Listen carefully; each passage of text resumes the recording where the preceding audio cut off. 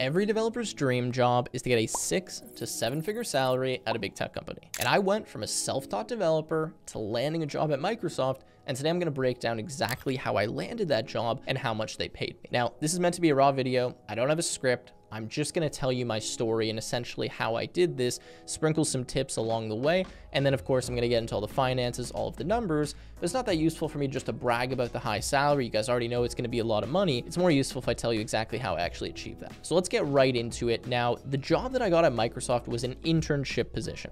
I actually received multiple offers from Microsoft at the time that I worked there, and even after I left, asking me essentially to come back. So I have the exact emails, the exact offers, the exact compensation. I'm going to show you all of it. I'm going to share my screen and walk through it at the end of this video, so stay tuned for that. Now, in terms of some more details, again, internship position, this was when I was 19 years old. I was currently in a computer science degree. Later, I ended up dropping out of that, but that had little to no impact on me essentially getting this job. Quick stats, I had 4 interviews in total. The first interview I had was an online screening round, and then the 3 after that were technical in-person rounds in Redmond, Washington. Important note, I lived in Canada. I'm a Canadian citizen. I don't live there anymore, but I used to live in Canada, in Ottawa at the time where I was going to school. And they actually flew me from Ottawa to Seattle/Redmond, where the headquarters are, where I did the interviews. So there's something interesting there. Before I even got the job, they're already spending thousands of dollars just to interview me to see if I would potentially be a fit. Okay, now let's talk about how I got the interview. So a lot of people, they want to work in big tech, but they never even get an opportunity. They never get an interview. And what I always say is that it's kind of like you need to match preparation with a little bit of luck, right? When that opportunity comes up. And you need a little bit of luck to get into a big tech company. There are ways you can be precise about it. You can drastically increase your odds, but at the end of the day, it's not guaranteed, and there is that little bit of luck factor. You can increase your luck as much as possible, but no one can 100% guaranteed say, if you apply to this company, you're going to get a call back. So the way that almost everybody gets jobs in big tech companies, and this applies to me as well, is through referrals. We'll talk about what to do if you don't have a referral in a second, but essentially you need to kind of know someone at the company, have networked with them on LinkedIn or something, talked with them maybe face-to-face or over a few emails, have some kind of little connection, and just ask for a referral. People at these companies are incentivized to refer you because if you get referred and then you get hired from that referral, that person actually gets a good amount of money. In some cases, it's like thousands of dollars, tens of thousands of dollars, depending on the role. So people want to refer you, but they don't just want to refer a bunch of random people because they only have a few referrals that they can use.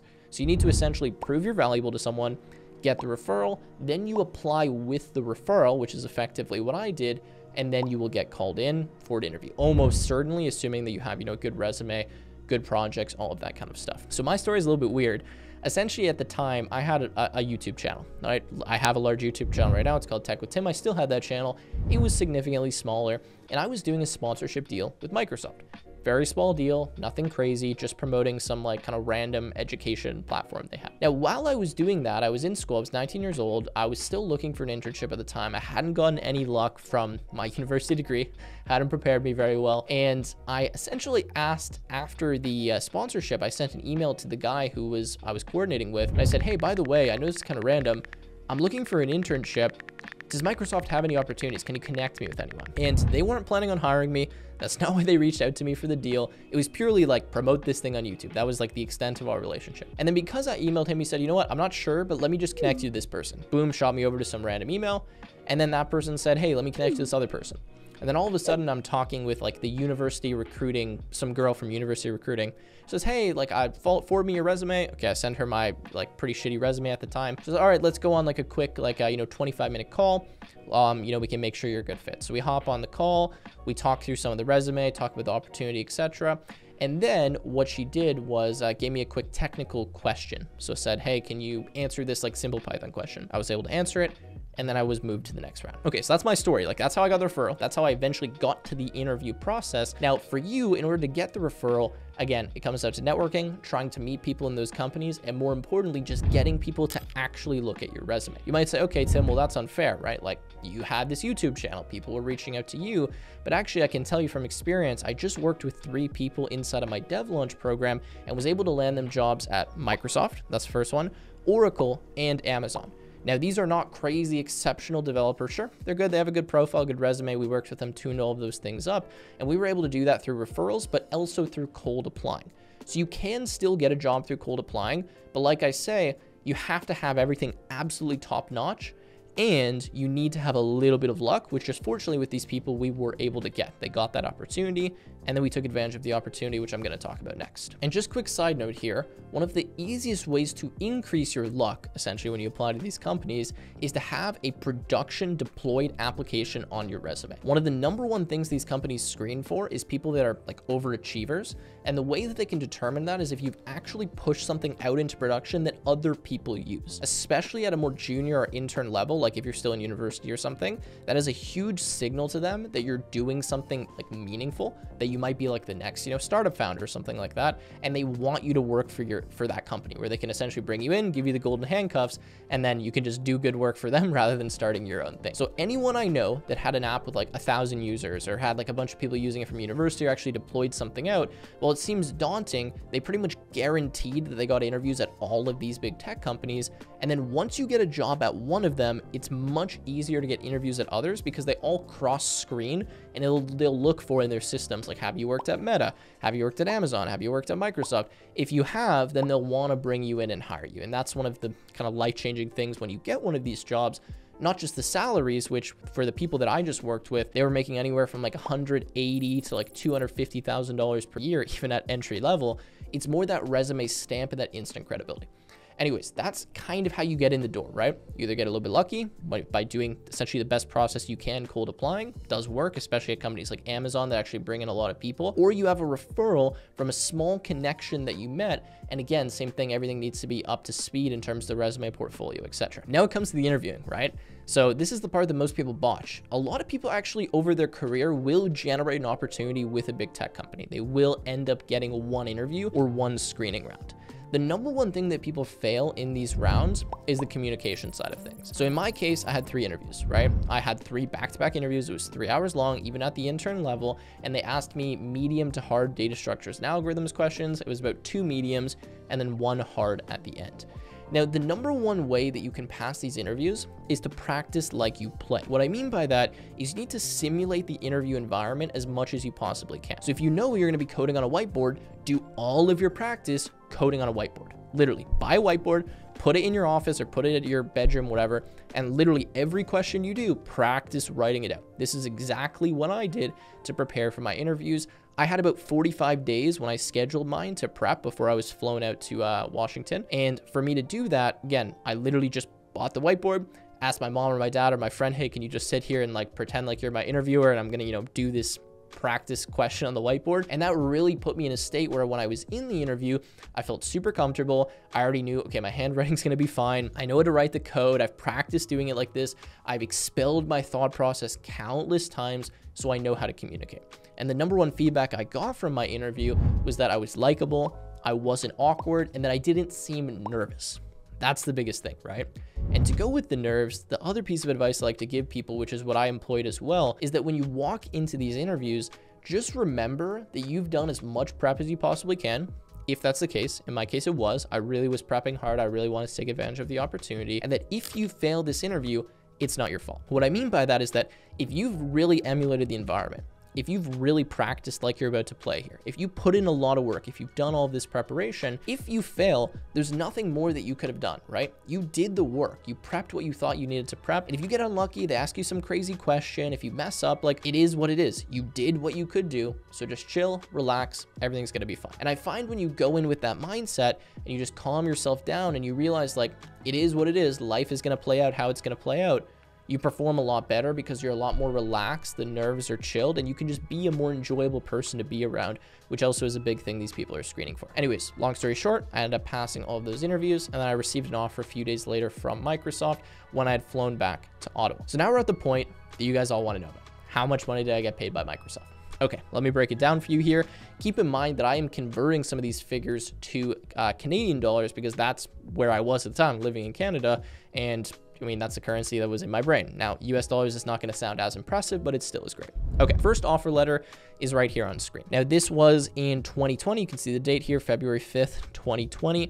At Microsoft, blah, blah, blah. Starting salary of $7,350 US dollars per month, paid twice per month or every 2 weeks.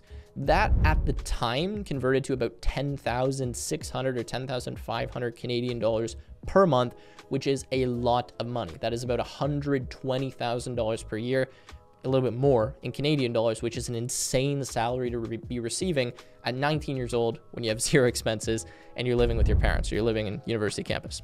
Paid holidays, software discounts, internship benefits, and I'm going to go through a few other things that they offered as well, which was interesting. So by working there, I was going to be relocating to Seattle, or relocating to Redmond, Washington, where the head base or home quarters are. Now that didn't end up panning out because of some global health issue that we had going on at the time. I ended up working remotely from Canada, but this was the original plan before that was happening. I got this job right before the pandemic. So you could see all the things that you were going to get as benefits, like a bus pass, access to a health club, right?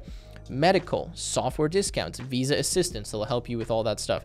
Then they give you a relocation benefit. So if we go through here, you get $300 one time, and then you get the option of either flying to your internship, where they will cover a round trip ticket for you in economy class, or traveling by car. If you do that, I believe they pay you some certain amount. They expense you for like all of the hotels you had to pay for or whatever.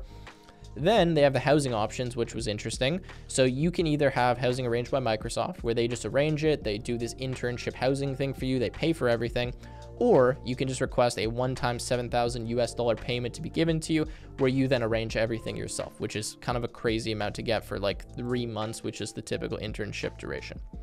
Then you have commute allowance, $1,200, right? If you just want to get the allowance, or long-term rental, you pay $375 a month out of your pay, which is really cheap for a long-term car rental, and they arrange it for you.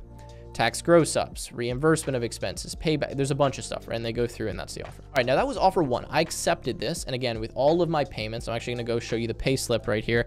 You can see that I received, this is in Canadian dollars, I believe, about $29,000 after some of the deductions. They withheld over 10K for taxes. I think I ended up having to pay even more than that, actually. And we'll blur some of my name and personal information, which I just realized is there. Anyways, there's a reason it wasn't the full amount, but point is, a lot of money. You can see I actually was paid this. That's why I'm showing you the amount. Now, what I want to show you is what happened next. So essentially, after this, they gave me another offer to return as an intern. And for that offer, they offered me a little bit more money. So this is now, you can see in 2021. So this is the next year, essentially for the next internship round. And they were going to be paying me $7,850, which is a little bit more. The last one was $7,350.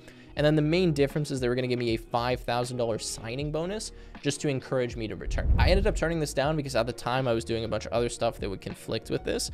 And the reason I actually turned this down, or one of the main reasons, is they ended up changing this offer on me. They gave me this offer because I was supposed to go to Redmond. And I was going to do this in person now. You know, the second internship, you did the first one remote, we're going to do it in person. Then they said, oh yeah, oh, you live in Canada. So because you live in Canada and the pandemic is still happening, we're not going to be able to give you that same offer. So here's your new offer. And you can see this is a few days later. And it says, by the way, we're changing your location to be remote from Canada. And you're going to work out of the Canadian office. And take a look at the difference in salary.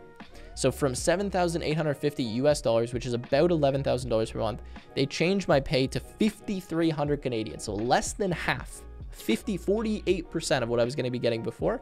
They then changed my signing bonus, same thing, about half of what I was going to get before, 3,500 Canadian. And then all the other stuff, you can see lump sum relocation, $4,900, all of this kind of stuff for the Canadian office. Crazy. That was a huge slap in the face, obviously. I get it, it's Canada, but like less than half the amount of pay was just insane, and I ended up turning this down. And then I did also just ask them before I left, by the way, if you were going to bring me on full-time out of the US office, what would you pay? And they were saying the starting salary was anywhere around 100K. Then they have stock vesting, signing bonus anywhere like 10 to like 15K for entry level, blah, blah, blah. You get the idea. So there you go. That's the information I wanted to share you. That's how much I got paid at Microsoft. Kind of a crazy story. There was all this stuff going on because of the pandemic. I mean, shout out to them. They did sort it out and they did give the offers. But I mean, to give me something that's 50% of what I had before, still a good offer. I'm not complaining, but it wasn't something that made sense for me at the time. So I ended up rejecting it. Hope you guys found value from this video. If you enjoyed, leave a like, subscribe, and I will see you in the next one.